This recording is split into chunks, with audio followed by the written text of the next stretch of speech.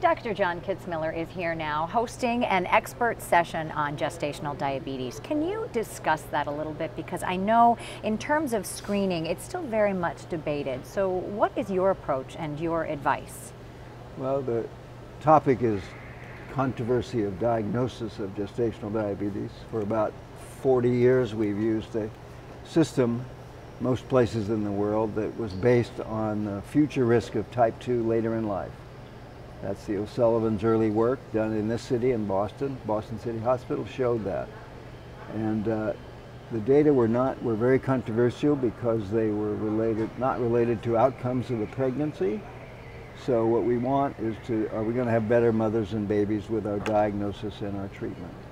Recently there have been two huge studies, clinical trials, proving that treatment works, prevents babies from being damaged at birth and being so big and fat and having troubles later. So the question is, can we have diagnostic levels, criteria, glucose tolerance test that's based on outcome of the babies? And that's what was done in a big global study around the world. It's called HAPO, very famous study. And that gave us the numbers that are related to size at birth and whether the babies make too much insulin, too fat, and have other troubles, and also more preeclampsia, hypertension in the mother. So, international panel called the International Association Diabetes and Pregnancy Study Groups. They deliberated for a year and decided, okay, these are the levels that we can use on the GTT that are related to baby outcome and not to the mother's career later in life, although that's obviously also important. And so that has been the controversy, is can you adopt these new criteria, and are they cost effective? Do they increase the prevalence of diabetes so much that the world can't handle it? That's sort of like saying, is there too much obesity, the world can't handle it? The answer is yes, but how are we going to impact that? That's the question. So the many groups in different states in this country, many different countries, and the World Health Organization have adopted the new criteria. In this country, primary resistance is from American College of OBGYN.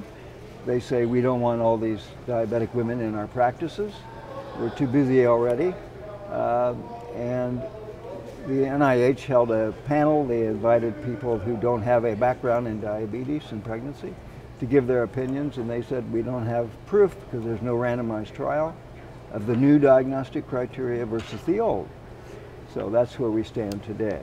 How challenging is that for the ADA approach and trying to help with the outcomes clearly of the babies versus the concern of the overburden on the healthcare system with other authorities? Well, it requires studies to find out, okay, well, what is exactly the increased prevalence? Not predicted theoretically, but what is it really in the real world?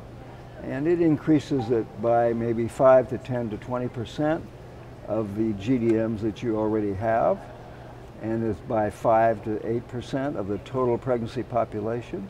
So it's not that huge an increase that institutions can't deal with it. The treatment trial showed that most of the women benefit from just nutrition therapy and doing their glucose testing and writing it down and adjusting what they eat based on their glucose results. So it doesn't require medication, it doesn't require a doctor.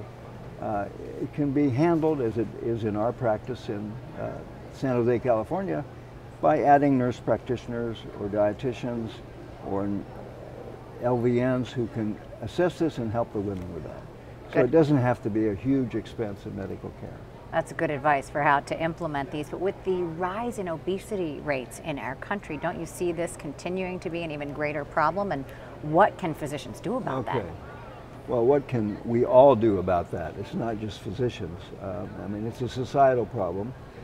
Two good things to do are to treat more women with gestational diabetes, because you can prevent their babies from being big and fat, because that is a predictor of obesity in that child and that woman becoming pregnant again in the future, that child becoming pregnant. So you can try to impact this vicious circle of, you know, fat mothers, fat babies, then more fat mothers, and it just spreads and spreads. That's one thing. You can follow the women for a year after pregnancy, make sure somebody good is following the woman, that they're having weight loss, and that first year is critical. And 1 year of exclusive breastfeeding is critical, because that will reduce the obesity in the children and in the mother. So those are all things that can be done in our healthcare system, which needs to be much more integrated.